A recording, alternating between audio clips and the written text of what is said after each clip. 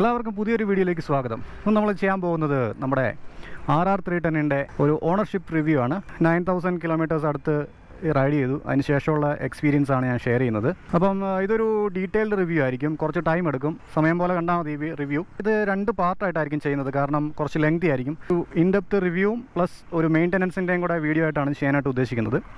Maximum details ഉൾപ്പെടുത്തിയിട്ട് ഒരു review ആണ് ചെയ്യുന്നത്. അപ്പോൾ ഇതിൻ്റെ ഡിസൈൻ എന്ന് പറയുന്നത് എല്ലാവർക്കും അറിയാം. ഷാർക്ക് ആണ് ഇതിൻ്റെ ഒരു ഇൻസ്പിറേഷൻ എന്ന് പറയുന്നത്. അതുപോലെ തന്നെ ഡുക്കാറ്റി പനികാലിൻ്റെ ഒരു ഇൻസ്പിറേഷനും ഈ ഒരു ബൈക്കിൽ ശരിക്കും അറിയാൻ പറ്റും. അരുൺകുമാർ ഫ്രാൻസിസ് എന്ന് പറഞ്ഞ ഒരു ഡിസൈനറാണ് ഈ ഒരു വണ്ടിയുടെ ഡിസൈൻ ചെയ്തിട്ടുള്ളത്. എന്തായിരുന്നാലും ഒരു വെടിക്കെട്ട് ഡിസൈനാണ്. ഡിസൈൻ്റെ കാര്യത്തിൽ ഈ വണ്ടി ഒരു വേറെ ലെവലാണ്. ശരിക്കും പറഞ്ഞു കഴിഞ്ഞാൽ ഒരു മാസീവ് ലുക്കുള്ള വണ്ടിയാണ്. ഒരു 600cc ബൈക്കിൻ്റെയൊക്കെ ഒരു ഫീൽ തരുന്ന ഒരു വണ്ടിയാണിത്. അതുപോലെ ഈ ഒരു പോർഷൻ ഷാർക്കിൻ്റെ മൗത്തിൻ്റെ പോർഷനായിട്ടാണ് ചെയ്തിരിക്കുന്നത്. അതുപോലെ ഈ ഗിൽവൻസ് വരുന്നത് അതിൻ്റെ ഒരു ചിറക് പോലെയുള്ള ചെകിളപ്പൂക്കളോ അങ്ങനെയാണ്ട് പറയുന്ന ഒരു സംഗതി ഉണ്ടല്ലോ. അപ്പോൾ ഈ ഒരു പോർഷൻ അങ്ങനെ അതിനെ ഇൻസ്പയർ ചെയ്തിട്ടാണ് ചെയ്തിരിക്കുന്നത്. പിന്നെ ഇതിൻ്റെ അടി വരുന്ന ഈ ഒരു പോർഷൻ അതിൻ്റെ ടെയിൽ പോർഷനായിട്ടാണ് ഉദ്ദേശിച്ചിരിക്കുന്നത്. അപ്പോൾ അങ്ങനെ വളരെ എയറോഡൈനാമിക്കായിട്ട് ചെയ്തിരിക്കുന്ന ഒരു വണ്ടിയാണിത്. കിഡു ഡിസൈനാണ് ശരിക്കും പറഞ്ഞു കഴിഞ്ഞാൽ. ഒരു കൊച്ചു പനികാലിയാണ്.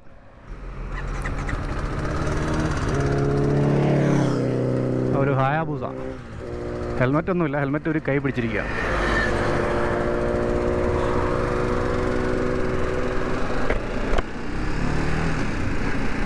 അപ്പോൾ ഡിസൈൻ്റെ കാര്യത്തിൽ ഞാൻ വളരെയധികം സാറ്റിസ്ഫൈഡ് ആയിട്ടുള്ളൊരു ബൈക്ക് ഡിസൈനാണ് ഇതിനകത്ത്. പലരും ഈ ഒരു വണ്ടി എടുക്കാനുള്ള ഒരു പ്രധാന റീസൺ എന്ന് പറയുന്നതും ഇതിൻ്റെ ലുക്സാണ്. പിന്നെ ഇതിൻ്റെ പെർഫോമൻസിൻ്റെ കാര്യം പറഞ്ഞു കഴിഞ്ഞാൽ കുറച്ച് ലീനിയറാണ്, ഒരുപാട് അഗ്രസീവ് അല്ല. ഇപ്പോൾ ഒരു എക്സാമ്പിളായിട്ട് പറയുകയാണെന്നുണ്ടെങ്കിൽ നമ്മുടെ RC 390യുടെ അത്രയും അഗ്രസീവ് അല്ല. എന്നാൽ CBR 250 പോലെ ഒരുപാട് ലീനിയർ എന്ന് പറയാൻ പറ്റില്ല. ഇതിൻ്റെ രണ്ടിൻ്റെ ഇടയ്ക്ക് വരുന്ന ഒരു പവർ ഡെലിവറിയാണ് ഈ ഒരു ബൈക്കിന് കിട്ടുന്നത്. ഈ ഒരു വണ്ടിയുടെ പെർഫോമൻസിൻ്റെ കാര്യം പറഞ്ഞു കഴിഞ്ഞാൽ മിഡ് റേഞ്ചാണ് നല്ല പഞ്ചിയായിട്ട് ഫീൽ ചെയ്യുന്നത്. ഒരു 4000 RPM കഴിയുമ്പോഴാണ് ഇതിൻ്റെ ഒരു പെർഫോമൻസ് ശരിക്കും ഫീൽ ചെയ്യുന്നത്. Initial pickup മോശമൊന്നുമില്ല. Top end okay, അത്ര ഗംഭീരം എന്ന് പറയുന്നില്ല, തീരെ മോശമൊന്നും പറയാൻ പറ്റില്ല. ബട്ട് മിഡ് റേഞ്ച് അടിപൊളിയാണ്, പഞ്ചിയായിട്ട് ഫീൽ ചെയ്യും. ത്രോട്ടിൽ റെസ്പോൺസൊക്കെ നല്ല കിടിലമാണ്.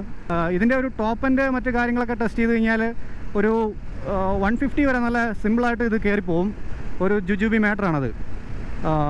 അതേസമയം 150ക്ക് മേലെ ഒരല്പം ക്ലൈമ്പിംഗ് ആയിട്ടാണ് ഫീൽ ചെയ്യുന്നത്. ഒരു 160 170 ഒക്കെ പോകും ഇത് മാക്സിമം കൈ കൊടുത്തു കഴിഞ്ഞാൽ.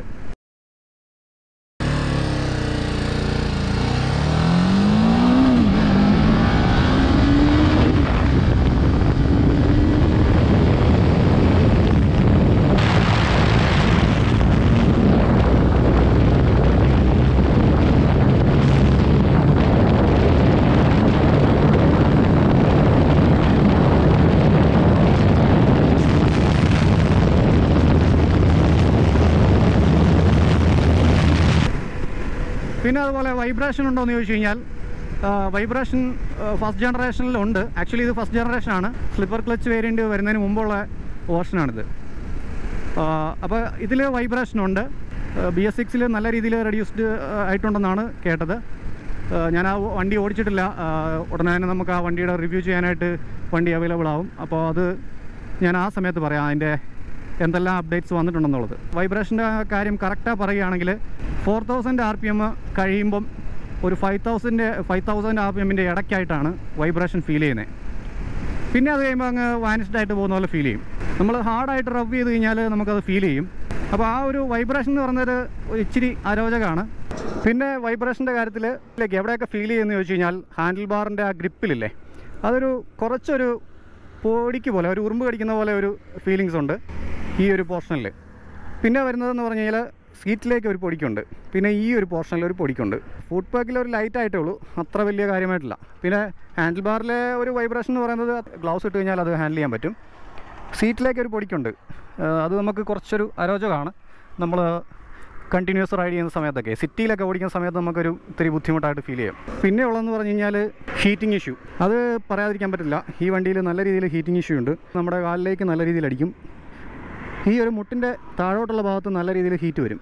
പിന്നെ നമ്മളൊരു കട്ട ട്രാഫിക്കിൽ, ഒരു ഡെഡ് ട്രാഫിക്കിലൊക്കെ ഓടിച്ചു കഴിഞ്ഞാൽ ഒരു 20 മിനിറ്റ് മേലൊക്കെ കഴിഞ്ഞ് കഴിഞ്ഞാൽ ഇവിടെ നിന്ന് ഇങ്ങനെ ഈ തുടയുടെ ഇങ്ങോട്ട് ചെറുതായിട്ട് ഇങ്ങനെ ഒരു പുകച്ചിൽ പോലെ ഫീൽ ചെയ്യും. ചൂട് ആവി അടിക്കുന്ന സമയത്ത് നമുക്ക് എന്ത് ഫീൽ ചെയ്യും, അതുപോലെ ഒരു ഫീലിംഗ് ആണ് ഇവിടെ. പക്ഷേ കൂടുതലും ഈ ഒരു പോർഷനിലാണ് നമുക്ക് ഹീറ്റ് ഫീൽ ചെയ്യുന്നത്. എസ്പെഷ്യലി ലെഫ്റ്റ് സൈഡിലുള്ള ഏരിയയിലെ അവിടെയാണ് കൂടുതൽ ഹീറ്റ് ചെയ്യുന്നത്. ഈ ഒരു ബെൻ പൈപ്പ് ഇങ്ങനെ ഇരിക്കുന്നതുകൊണ്ട് ഹീറ്റ് നല്ല രീതിയിൽ അടിക്കും. ഇവിടെ കവറിങ് ഇല്ല, ഇത്രയും പോർഷൻ ഓപ്പൺ ആണ്.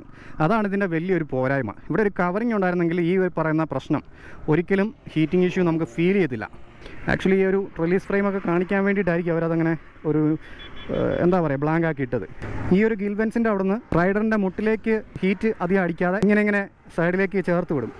അപ്പോൾ അധികം അവിടുന്ന് ഹീറ്റ് അടിക്കത്തില്ല. അത് ആക്ച്വലി നമ്മൾ സ്പീഡിൽ പോകുമ്പോഴാണ് കൂടുതൽ അതിൻ്റെ റിസൾട്ട് കിട്ടുന്നത്. കാരണം ഇതിൻ്റെ അടിയിൽ കണ്ടോ, ഈ ഒരു സാധനം കണ്ടോ, ഇത് ചുമ്മാ ഒരു തുളയിട്ടിരിക്കുന്നതല്ല. ഇതിൻ്റെ മേലേക്ക് ഒരു ചെറിയൊരു പൈപ്പ് പോലൊരു സംഭവം പോകുന്നുണ്ട് എഞ്ചിനിലേക്ക്. അത് ഹീറ്റ് മാനേജ്മെൻറ്റിന് വേണ്ടിയിട്ടാണ്. മാക്സിമം അവർ ഹീറ്റ് മാനേജ്മെൻറ്റ്, കൂളിംഗ് സിസ്റ്റം നല്ല രീതിയിൽ എഫിഷ്യൻ്റ് ആക്കാനായിട്ട് ശ്രദ്ധിച്ചിട്ടുണ്ട്. അത് ഹയർ സ്പീഡിൽ നമ്മൾ വണ്ടി ഓടിക്കുന്ന സമയത്ത് മാക്സിമം എയർ ഇതിലേക്ക് അടിച്ച് കയറിയിട്ട് ഇങ്ങനെ എഞ്ചിനിലേക്ക് അങ്ങ് കയറും. അതിന് വേണ്ടിയിട്ടാണത് അങ്ങനെ ഒരു സംഭവം ചെയ്തിരിക്കുന്നവർ. നല്ലൊരു മഴ പെയ്യാൻ പോകാൻ തോന്നുന്നു.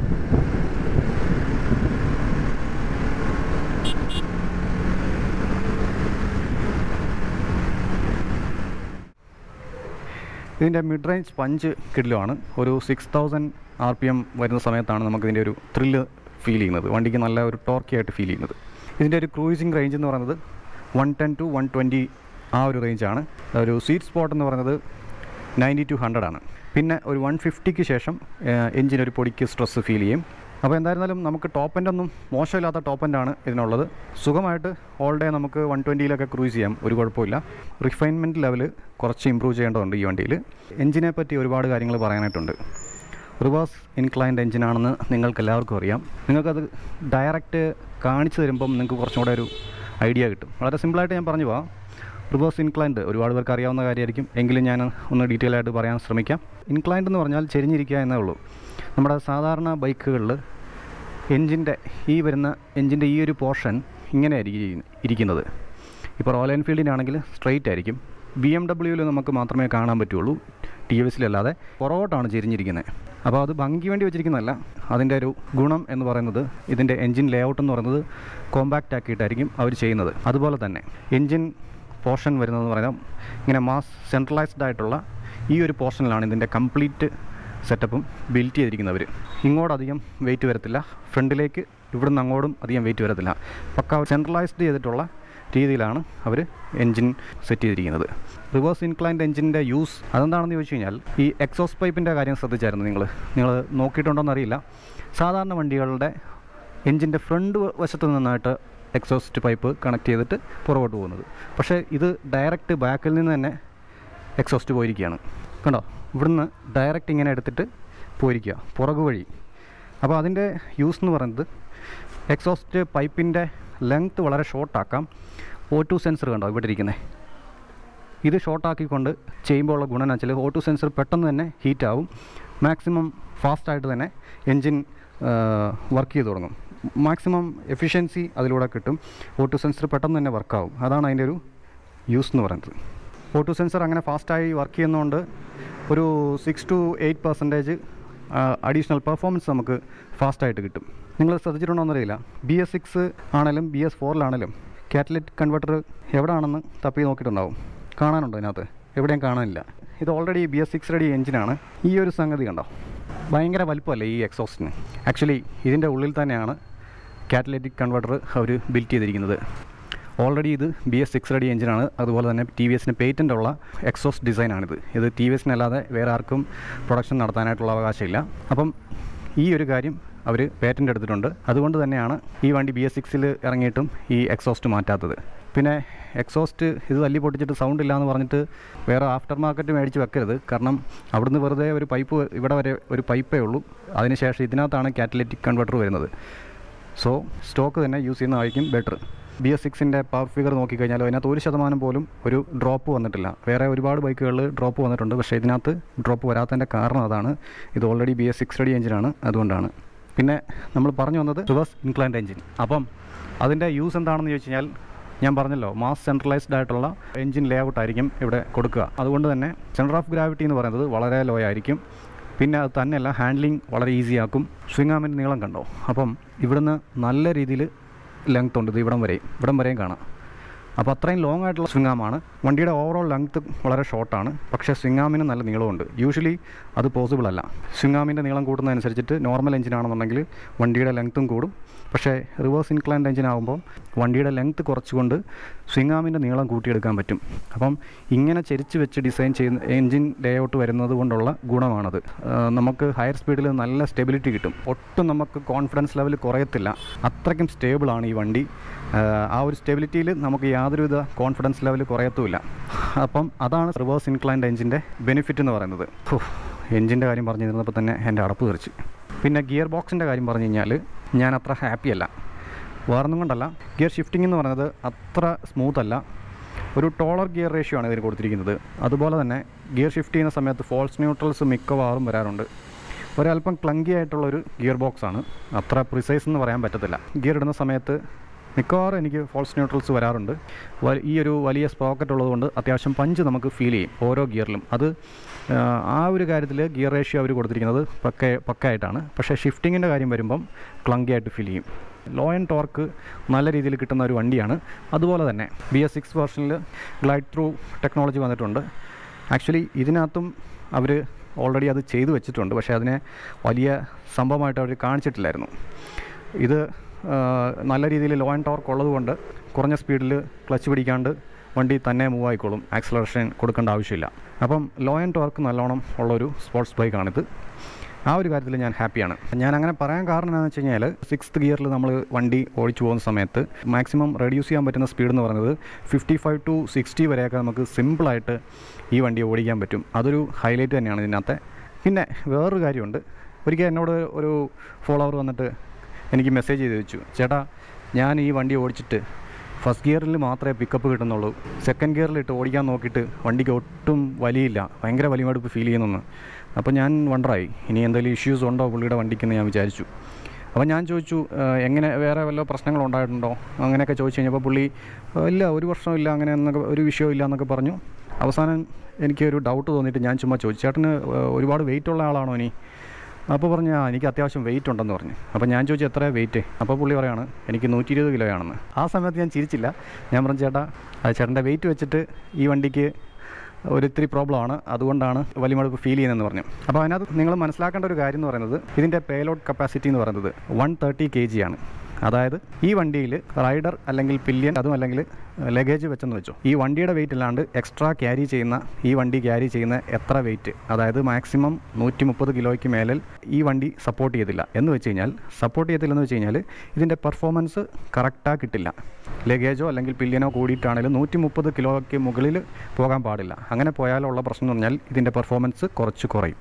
അതാണ് പേലോഡ് കപ്പാസിറ്റി എന്ന് പറയുന്നത്.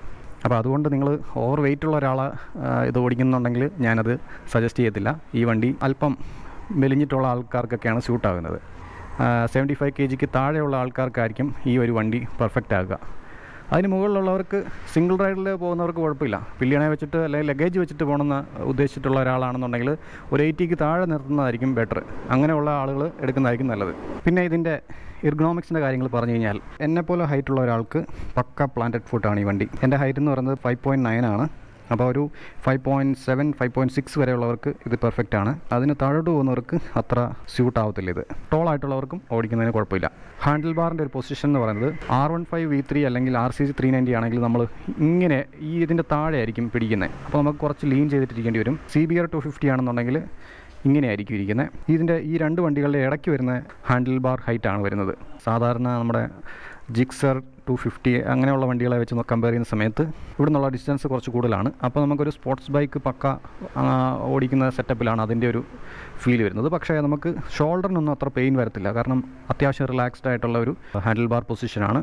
ഓവർ റിലാക്സ്ഡ് എന്ന് പറയത്തില്ല, പക്ഷേ നമുക്ക് തരക്കേടില്ലാത്ത രീതിയിലുള്ള ഒരു അത്യാവശ്യം റിലാക്സ്ഡ് ആയിട്ടുള്ള പൊസിഷൻ തന്നെയാണ്. പിന്നെ സീറ്റിൻ്റെ കാര്യം പറഞ്ഞു കഴിഞ്ഞാൽ സീറ്റ് എന്ന് പറയുന്നത് ഫ്രണ്ടിലെ പോർഷൻ കുറച്ച് നാരോയാണ്, ഇങ്ങോട്ട് നല്ല വിടുത്തുണ്ട്. നമുക്ക് സുഖമായിട്ട് ഇരുന്ന് ഓടിക്കാൻ പറ്റും. സിംഗിൾ റൈഡിന് ബെസ്റ്റാണ്.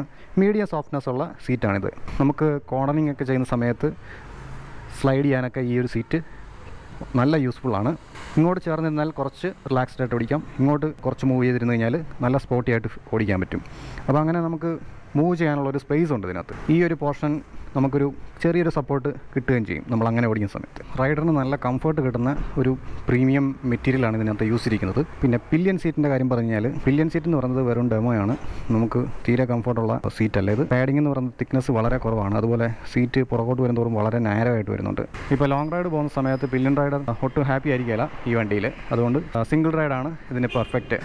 പിന്നെ ഫുഡ് പെഗിൻ്റെ പൊസിഷൻ എന്ന് പറയുന്നത് കുറച്ച് റിയർ സെറ്റാണ്. പിന്നെ ഒരു ഇതെന്ന് പറയുന്നത് നമ്മുടെ ഈ ടാങ്കിൻ്റെ ഒരു പോർഷൻ കണ്ടോ, വളരെ വെൽ ഡിസൈൻഡാണ് ഈ ഒരു ടാങ്ക് എന്ന് പറയുന്നത്. നമുക്ക് ഇത്രയും പോർഷനിൽ നമുക്ക് സുഖമായിട്ട് നമ്മുടെ കാൽമുട്ട് ബെൻഡ് വെച്ചിട്ട് ഓടിക്കാൻ പറ്റും. നമുക്ക് നല്ല കംഫർട്ടാണ്, ഹഗ് ചെയ്ത് ഇങ്ങനെ ഓടിക്കാൻ പറ്റും. പിന്നെ ഈ വണ്ടിയുടെ ഫ്രണ്ട് എൻഡ് എന്ന് പറയുന്നത് കുറച്ച് ഹെവിയാണ്. തുടക്കത്തിലൊക്കെ നമുക്ക് കുറച്ചൊരു സ്ട്രഗിൾ തരുന്ന പോലെ ഫീൽ ചെയ്യും. ഈ വണ്ടി ഒരു ബിഗിനർ ഫ്രണ്ട്ലി ആണോ എന്ന് ചോദിച്ചു കഴിഞ്ഞാൽ അല്ലാന്നേ ഞാൻ പറയുള്ളൂ. ഒരു 150cc ഒക്കെ ഓടിച്ചിട്ട് എക്സ്പീരിയൻസ്ഡ് ആയിട്ടുള്ളവർക്ക് ഇത് ഹാൻഡിൽ ചെയ്യാനായിട്ട് യാതൊരുവിധ പ്രശ്നമില്ല. ഒരു 1 വീക്ക് നമ്മൾ ഈ വണ്ടി കൊണ്ട് നടന്നു കഴിയുമ്പോൾ നമ്മൾ ഇതുമായിട്ട് യൂസ്ഡ് ആവും. അപ്പോൾ ആദ്യത്തെ ഒരു 1 വീക്ക് മാത്രമേ നമുക്ക് ഒരു പ്രശ്നം ഫീൽ ചെയ്യുള്ളൂ.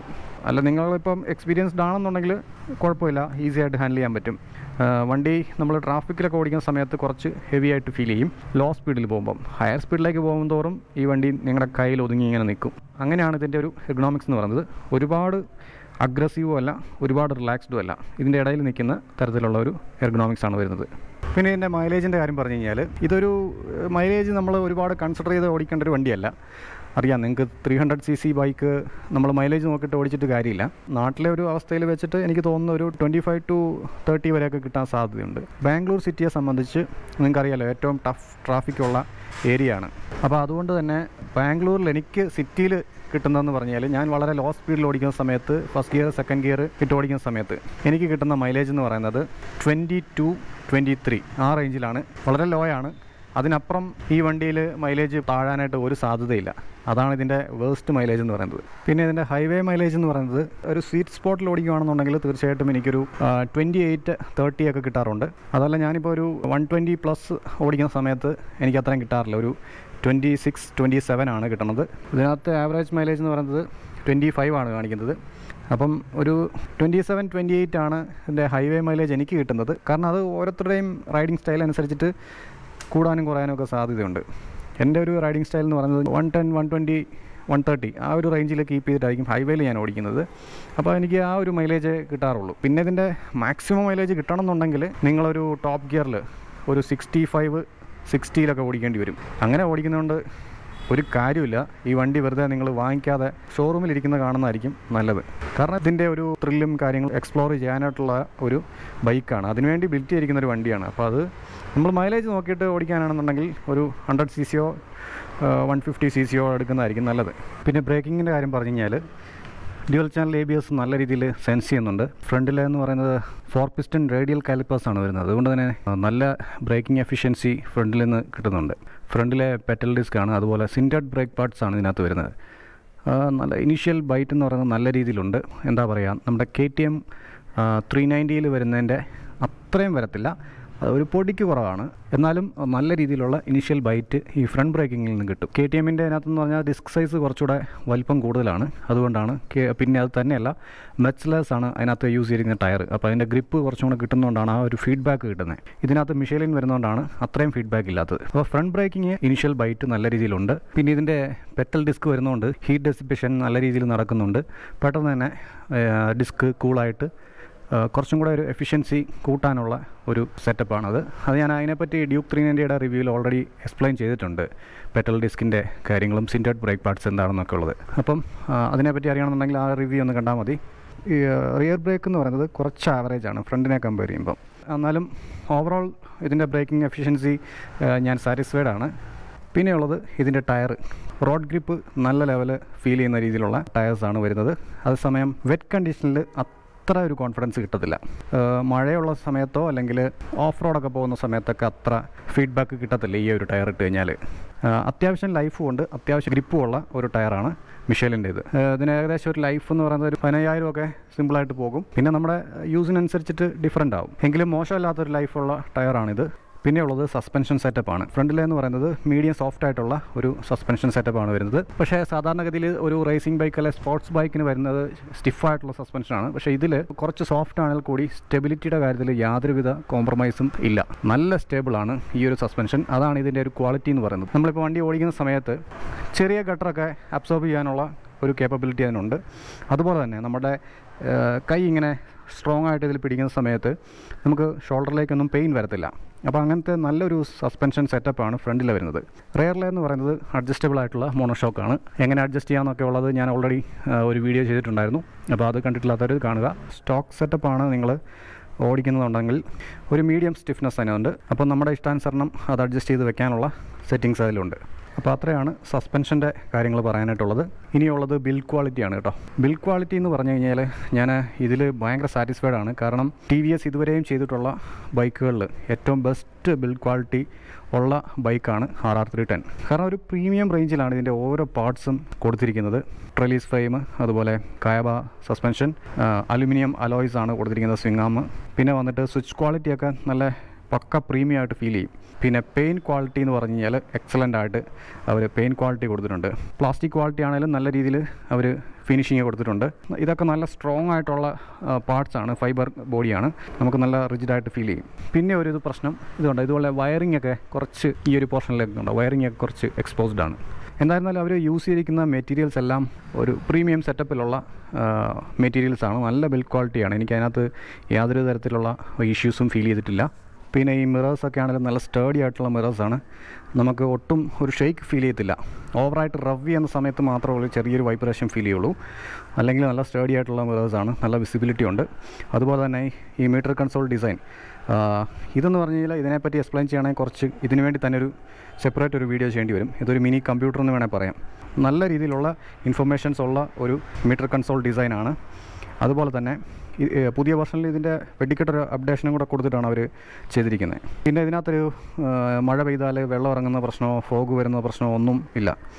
പിന്നെ ഈ ഹെഡ്ലൈറ്റ് ഫുള്ളി കവേർഡായിട്ടുള്ള ഹെഡ്ലൈറ്റാണ് ഇതിൻ്റെ. ഒട്ടും ഫോഗോ ഒന്നും അടിക്കുന്ന പ്രശ്നമില്ല, മഴ പെയ്താലൊന്നും ആ ഒരു വിഷയമില്ല. അപ്പോൾ അത്രയ്ക്കും വെൽ പ്രൊട്ടക്ഷൻ ഉള്ള സെറ്റപ്പിലാണ് ഇതിൻ്റെ ബിൽഡ് ക്വാളിറ്റി കൊടുത്തിരിക്കുന്നത്. ഓവറോൾ ബിൽഡ് ക്വാളിറ്റി എന്ന് പറയുന്നത് എക്സലൻ്റ് ആയിട്ട് എനിക്ക് ഫീൽ ചെയ്തിട്ടുണ്ട്. ഒരു റസ്റ്റിംഗ് ഇഷ്യൂ ഇതുവരെയും ഫീൽ ചെയ്തിട്ടില്ല. ഈ സീറ്റൊക്കെ ആണെങ്കിലും നല്ല പ്രീമിയം മെറ്റീരിയലാണ് അവർ യൂസ് ചെയ്തിരിക്കുന്നത്. അപ്പോൾ അത്രയൊക്കെയാണ് ബിൽഡ് ക്വാളിറ്റിയുടെ കാര്യങ്ങൾ പറയാനായിട്ടുള്ളത്. പാർട്സ് തീർച്ചയായിട്ടും കുറച്ച് കോസ്റ്റ്ലിയാണ്. അതുകൊണ്ട് തന്നെ പിന്നെ എന്തൊക്കെ ഇമ്പ്രൂവ്മെൻറ്റ്സ് വേണം എന്നുള്ളതിനെപ്പറ്റി പറഞ്ഞു കഴിഞ്ഞാൽ ഒരു യൂസർ എന്നുള്ള നിലയിൽ TVS കൊണ്ടുവരണം എന്നുള്ള കാര്യം ഞാൻ പറയാം. ആദ്യമായിട്ട് വേണ്ടിയതെന്ന് പറഞ്ഞാൽ എൻജിൻ റിഫൈൻമെൻ്റ് ആണ്. വൈബ്രേഷൻസ് ഒക്കെ സോർട്ട് ഔട്ട് ചെയ്യേണ്ടതുണ്ട്. എങ്കിൽ മാത്രമേ നമ്മൾ ഹൈ സ്പീഡിൽ പോകുന്ന സമയത്ത് നമുക്കത് എൻജോയ് ചെയ്യാൻ പറ്റുള്ളൂ. പിന്നെയെന്ന് പറഞ്ഞാൽ ഗിയർ ബോക്സിൻ്റെ കാര്യം. ഗിയർ ബോക്സ് എന്ന് പറയുന്നത് കുറച്ചും കൂടെ സ്മൂത്ത് ആക്കാനുണ്ട്. അതുപോലെ ഫോൾസ് ന്യൂട്രൽസ് ഇഷ്യൂസൊക്കെ സോർട്ട് ഔട്ട് ചെയ്യണം. അങ്ങനെയുള്ള കുറച്ച് ഇമ്പ്രൂവ്മെൻറ്റ്സ് വരുന്നുണ്ട്. അതുപോലെ ക്ലച്ച് കുറച്ചും കൂടെ ലൈറ്റർ സൈഡ് ആക്കണം. പിന്നെ ഉള്ളത് മെയിനായിട്ടുള്ളൊരു പ്രശ്നമാണ് ഹീറ്റിംഗ് ഇഷ്യൂ. അപ്പോൾ അത് റെഡ്യൂസ് ചെയ്യേണ്ടതുണ്ട്. മറ്റൊരു കാര്യം ടയർ ഗ്രിപ്പ്. വെറ്റ് സർഫേസിൽ കുറച്ചും കൂടെ ഗ്രിപ്പ് കിട്ടുന്ന ടയർ നമുക്ക് വേണം. കാരണം ഇതിൻ്റെ ഒരു പെർഫോമൻസ് നമ്മൾ നോക്കുമ്പം ആ ഒരു റേഞ്ചിൽ തന്നെ കൊടുക്കണം. പിന്നെയുള്ളത് പില്ലിയൻ കംഫർട്ടിൻ്റെ കാര്യത്തിൽ CBR 250യുടെ പോലെ കുറച്ചുകൂടെ ഫ്ലാറ്റായിട്ട് കുറച്ച് വൈഡ് ആയിട്ടുള്ളൊരു സീറ്റായിരുന്നെങ്കിൽ കുറച്ചുകൂടെ കംഫർട്ട് കിട്ടിയേനെ. പിന്നെയുള്ളത് ടയർ ഹഗറിൻ്റെ ഒരു ഡിസൈൻ അത്ര സുഖമല്ല. ഞാനത് റിമൂവ് ചെയ്ത് വെച്ചിരിക്കുകയാണ്. അപ്പോൾ അതിൻ്റെ ഡിസൈനും കൂടെ ഒന്ന് ശ്രദ്ധിച്ച് കഴിഞ്ഞാൽ കുറച്ചും കൂടെ ഇതിന് വണ്ടിക്ക് നല്ലൊരു ലുക്ക് കിട്ടും. പിന്നെയുള്ളത് ഈ ഒരു ഫൈബർ ടാങ്ക് അത് മാറ്റിയിട്ട് മെറ്റൽ ടാങ്ക് കൊടുക്കുകയാണെങ്കിൽ നന്നായിരിക്കും. കാരണം നമുക്ക് ഇതിൽ ടൂറിങ്ങിന് പോകുന്ന സമയത്ത് ലഗേജ് അധികം ക്യാരി ചെയ്യാൻ പറ്റത്തില്ല. പില്ലിയൻ ഉണ്ടെങ്കിൽ ഒട്ടും പറ്റത്തില്ല. പില്ലിയൻ ഇല്ലയെന്നുണ്ടെങ്കിൽ ചെറിയൊരു ബാഗ് ഇവിടെ വെക്കാം. പക്ഷേ സാഡിൽ ബാഗ് വെക്കുക എന്ന് പറഞ്ഞു കഴിഞ്ഞാൽ ഇവിടെ വന്നിട്ട് ബാഗ് ഇടിക്കും. അതുകൊണ്ട് അത് വെക്കാനും പ്രയാസമാണ്. മെറ്റൽ ടാങ്ക് ആണെന്നുണ്ടെങ്കിൽ നമുക്ക് മാഗ്നറ്റിക് ബാഗ് അറ്റ്ലീസ്റ്റ് വെക്കാൻ പറ്റും. ഹൈവേ ടൂറിങ് കൺസിഡർ ചെയ്യുന്ന സമയത്ത് നമുക്ക് അങ്ങനെയുള്ള ലഗേജിൻ്റെ ഒരു ഇഷ്യൂ വരുന്നുണ്ട്. അപ്പം അത്രയൊക്കെ ഇമ്പ്രൂവ്മെൻറ്റ്സ് ആണ് ഞാൻ ഒരു യൂസർ എന്നുള്ള നിലയിൽ എനിക്ക് പറയാനായിട്ടുള്ളത്. പിന്നെ ഈ ഒരു പോർഷൻ എങ്ങനെയെങ്കിലും കവർ ചെയ്തിട്ടുള്ള രീതിയിലാണെന്നുണ്ടെങ്കിൽ കുറച്ച് ഹീറ്റിംഗ് ഇഷ്യൂ നല്ല രീതിയിൽ തന്നെ റെഡ്യൂസ് ആവും. ആ ഒരു വിഷയം മാത്രം ആണ് എനിക്ക് പറയാനായിട്ടുള്ളത്. കാരണം ഓവർ ഹീറ്റിംഗ് വന്നിട്ട് എൻ്റെ വണ്ടിയുടെ കോയിൽ അത് കത്തിപ്പോയിട്ടുണ്ട്. അത് പിന്നെ വാറണ്ടി പീരീഡ് ഉണ്ടായിരുന്നതുകൊണ്ട് തന്നെ അത് അവർ ഫ്രീ ആയിട്ട് മാറ്റി തന്നായിരുന്നു. അപ്പോൾ അത് മാത്രമാണ് എൻ്റെ വണ്ടിയിൽ അഡീഷണൽ ആയിട്ടൊരു പാർട്സ് ഞാൻ റീപ്ലേസ് ചെയ്ത് വെച്ചത്. വേറെ അങ്ങനെ റിയറിലെ ബ്രേക്ക് പാഡ് മാറ്റി, അങ്ങനെയുള്ള പ്രശ്നങ്ങളേ ഉള്ളായിരുന്നു. കാര്യമായിട്ട് വേറെ ഇഷ്യൂസൊന്നും ഇതുവരെ ഉണ്ടായിട്ടില്ല. എന്തായിരുന്നാലും മെയിൻ്റനൻസിൻ്റെ റിവ്യൂവിൽ ഞാൻ തീർച്ചയായിട്ടും ഇതിൻ്റെ മെയിൻ്റനൻസ് അതുപോലെ തന്നെ ഓരോ പാർട്സിൻ്റെയും പ്രൈസ് ലിസ്റ്റ് ഞാൻ പറയുന്നതായിരിക്കും. ഇനി ഈ വണ്ടി ആരൊക്കെ നോക്കണം എന്ന് ചോദിച്ചു കഴിഞ്ഞാൽ, നിങ്ങളിപ്പം ആവറേജ് വെയിറ്റ് ഉള്ള ഒരാളാണ്, ഒരു 75-80 അതിൽ താഴെയുള്ള ഒരാളാണെന്ന് വെച്ചു, അത്യാവശ്യം ഹൈറ്റ് നിങ്ങൾക്കുണ്ട്, അല്ലെങ്കിൽ ഒരു മീഡിയം ടോൾ ഹൈറ്റ് ആയിട്ടുള്ള ഒരു വ്യക്തിയാണ് നിങ്ങൾ, അതുപോലെ ഹൈവേ ടൂറിംഗ് ആണ് നിങ്ങളുടെ മെയിൻ എയിം, മിഡ് റേഞ്ച് പഞ്ചുള്ള ഒരു ബൈക്കാണ് നിങ്ങൾ എക്സ്പെക്ട് ചെയ്യുന്നത്, നിങ്ങളിപ്പോൾ ഒരു സിംഗിൾ റൈഡും എക്സ്പെക്ട് ചെയ്യുന്നു, അതുപോലെ നിങ്ങളൊരു 150cc അല്ലെങ്കിൽ 200cc നിന്ന് ഒരു അപ്ഗ്രേഡ് പ്രതീക്ഷിക്കുന്ന ഒരാളാണ്, എല്ലാത്തിനുപരി നിങ്ങൾ ലുക്സിന് വളരെയധികം ഇമ്പോർട്ടൻസ് കൊടുക്കുന്ന ഒരാളാണ്, അങ്ങനെയെങ്കിൽ ഈ വണ്ടി നിങ്ങൾക്ക് പക്കാ സ്യൂട്ടാകും. അപ്പം അത്യാവശ്യം കാര്യങ്ങൾ ഞാൻ ടച്ച് ചെയ്ത് പോയിട്ടുണ്ടെന്ന് ഞാൻ വിചാരിക്കുന്നു. വിട്ടുപോയ എന്തെങ്കിലും കാര്യങ്ങളുണ്ടെങ്കിൽ അല്ലെങ്കിൽ ഡീറ്റെയിൽ ആയിട്ട് നിങ്ങൾക്ക് ഇതിൽ കൂടുതൽ അറിയാനായിട്ടുണ്ടെങ്കിൽ ജസ്റ്റ് കമൻറ്റ് ചെയ്താൽ മതി, ഞാൻ അതിന് റിപ്ലൈ തരാം. പിന്നെ ഇതിൻ്റെ മെയിൻ്റനൻസിൻ്റെ കാര്യങ്ങൾ പക്കയായിട്ട് അടുത്ത വീഡിയോയിൽ ചെയ്യുന്നതായിരിക്കും തീർച്ചയായിട്ടും. അപ്പോൾ അത്രയൊക്കെ ഉള്ളൂ ഈ വീഡിയോയിൽ. അപ്പം വീഡിയോ ഇഷ്ടപ്പെടുമെങ്കിൽ തീർച്ചയായിട്ടും നിങ്ങളുടെ കട്ട സപ്പോർട്ട് പ്രതീക്ഷിക്കുന്നു. ഞെക്കി പൊട്ടിക്കാനുള്ള എല്ലാ ബട്ടൺസും അവിടെയൊക്കെ ആയിട്ടുണ്ട്. അപ്പോൾ അത് നിങ്ങളുടെ ഒരു ഇംഗിതം പോലെ ചെയ്തേക്കുക. അടുത്തൊരു ക്യൂട്ട് വീഡിയോയുമായി വരുന്നത് വരെ ടേക്ക് കെയർ, ബൈ.